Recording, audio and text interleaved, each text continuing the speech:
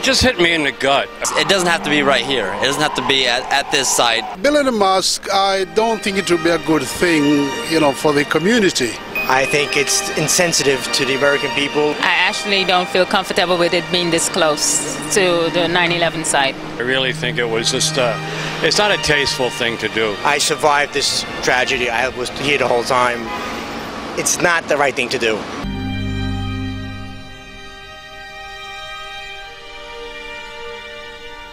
If they are going to get the approval and they are going to build it, we definitely want to know who is funding it. He should find out exactly where the money is coming from. As an Attorney General, yes, I believe he should. It's another thing if these certain organizations that were a part of the tragedy here at 9/11, if they're the ones that are behind the plantation of that.